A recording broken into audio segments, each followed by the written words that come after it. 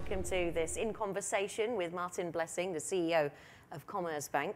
In the wake of the debt crisis that we've been through, there's the Anglo-Saxon model of banking certainly has come in for a lot of criticism. I think what we have learned all globally is liquidity is very important. You need to have enough capital, of course, to sustain also difficult situations. If you look at the starting point, part of it is the US housing market. Some people got credit that shouldn't have gotten this credit because it was a bad credit decision. And I think that is what we have to look at again. If credit margins are somewhere between, I don't know, 100 and 500-600 basis points, your room for making a wrong credit decision is rather limited, and we should never forget we only have a very limited ability to make wrong credit decisions. Are we regulating for the last crisis? That's always the danger, isn't it? You're always doing that. I mean, you're never regulating for the next crisis because the next crisis will always appear at a point which you didn't anticipate, otherwise it wouldn't happen. Are we on the right track? Does Basel III take us some way there? There's still so many things we don't know. I mean lots of elements of it are not firm yet. Basel basically tackles two of the main issues. One is capital, one is liquidity. Now we can argue along whether it tackles it enough or too much, whether it tackles it at the right points, and there's a lot of fine-tuning still to be made.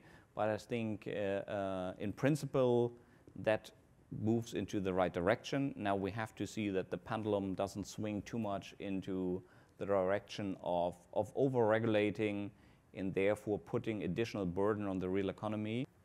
What's your take on how much coordination we need to have around regulation? I think, of course, the more you have coordinated regulation, the better it is. One of the reasons we saw the crisis in 2007 and 2008 had also to do with regulatory arbitrage, right?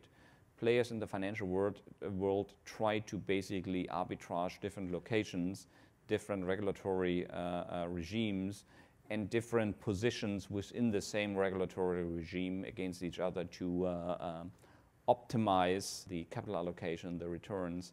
I think that's a very dangerous situation. Do you think the emphasis on too big to fail is warranted? The problem is a trust problem. If we were sure that we could make banks so small that they all were too big to fail and no problem would arise, why would you then have banking regulation? The euro has been through a lot this year. When you look back at the spring, were you worried that this currency wouldn't survive? I mean, if you looked at market spreads and the euro-dollar exchange rate, you had to be worried at that point in time.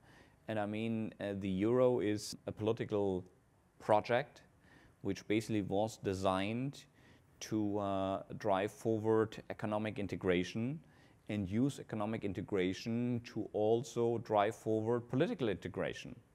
And if we are very blunt, that's what the euro is doing currently. What we cannot do is continue in the governance structure of Europe as it is today, because with not more integration on the tax side, on the fiscal side, I think it will be very difficult to maintain a stable eurozone.